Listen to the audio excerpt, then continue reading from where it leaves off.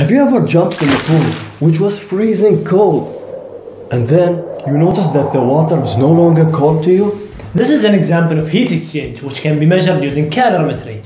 Calorimetry can be derived from the word calor, which in Latin means heat, and metry, which in Greek means measurement. So we'll be presenting an experiment about heat measurement in a closed thermodynamic system. Items used to perform this experiment are a styrofoam board and styrofoam cups. Not that big, but most preferably a smaller one. A lighter, a small cardboard box, a lid to cover the cup, protective gloves, a refrigerator, a glass beaker, a digital scale, and finally water was used in performing this experiment. First step is to insulate the box. We'll be using styrofoam for the bottom of the box and the four walls. We'll be using a blade. We'll heat it up enough for it to cut a straight line in the styrofoam and make it more easily cut.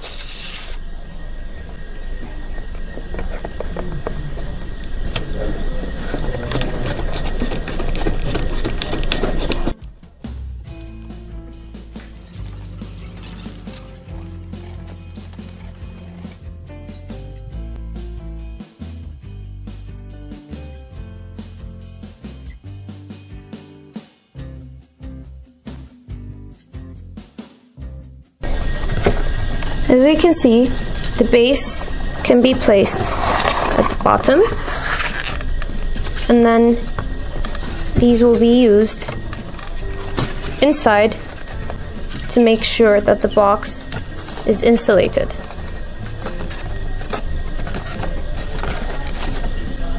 We'll be repeating this step again for the two other sides of the box.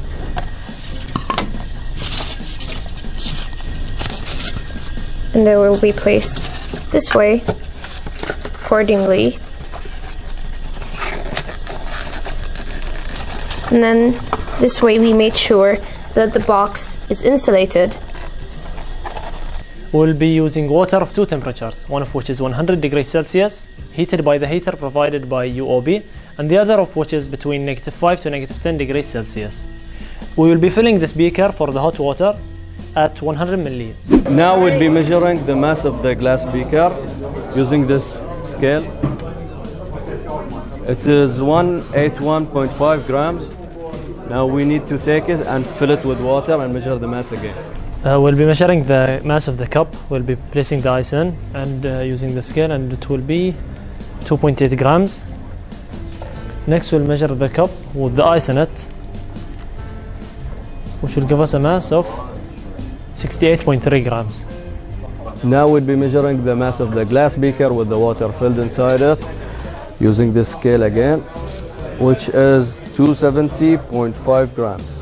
Now we will take the glass beaker to the heater to heat the water until it reaches 100 Celsius.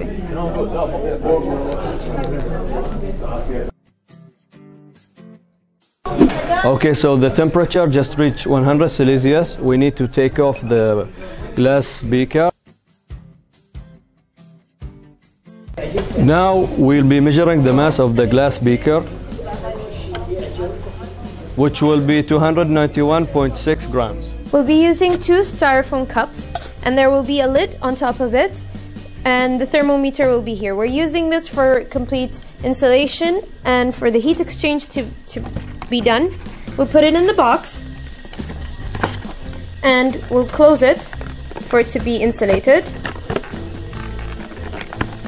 And then the thermometer will be inserted here.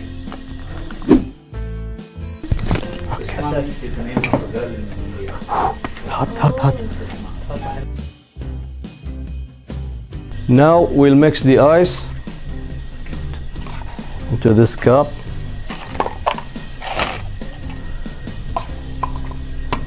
And we'll add the hot water and mix it with the ice.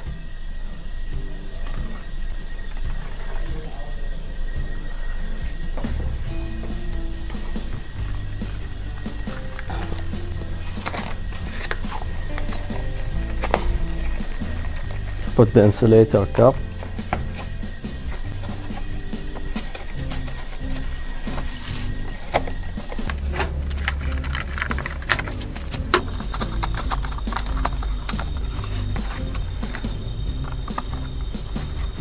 And now we'll measure the temperature difference.